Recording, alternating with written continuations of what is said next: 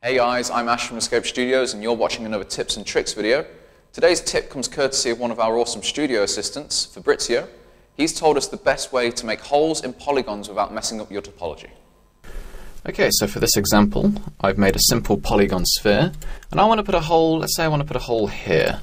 I'm going to go to Edit Mesh in the Polygons menu. I'm going to click on the little box next to Insert Edge Loop tool and that'll bring me up the options. Now I'm going to option for multiple edge loops. The number of edge loops I'm going to take down to 1 and I'm going to turn off autocomplete, okay?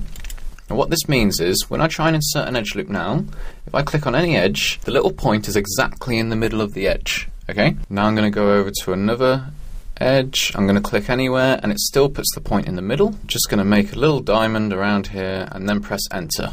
I've got some great symmetrical topology there. Now, the edge that I've highlighted, that is the edge where our hole is going to get made. So if I just press 3 on the keyboard, you can see the shape the hole is going to make.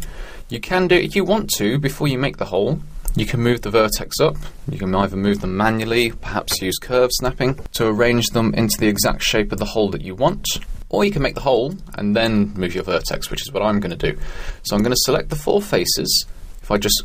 I'm just going to press 1 on my keyboard again so you can see that those are the 4 faces we made. I'm going to hold Shift and right click and come down to Extrude Face. Now, I'm going to move this extrusion in a tiny little bit and then leave it, okay? The reason I've done that, if I press 3 and show you what happens if I extend this hole down, see how the faces are being overstretched and are starting to turn black? That's because Maya doesn't like the topology. So I'll undo that. What we'll do to get around that, after we've moved the extrusion in just a little bit, I'm going to extrude again, and I'll just press 3 on my keyboard so you can see the effect this has. Now, when I push this in to make my hole, you can see the topology on the surface of the sphere doesn't get damaged. The curve only exists inside that little edge that we made.